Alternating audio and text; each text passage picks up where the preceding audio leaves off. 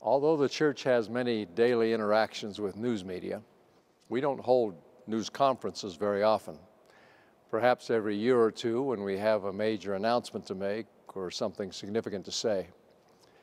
At a news conference on January 27th, we shared our concerns about the increasing tensions and polarization between advocates of religious freedom on the one hand and advocates of gay rights on the other.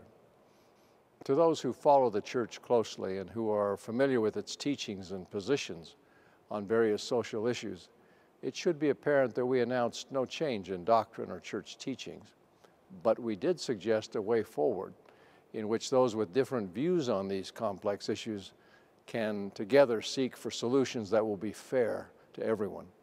I urge you to become familiar with this important issue by viewing the full news conference and reading the additional content available on MormonNewsroom.org. Thank you.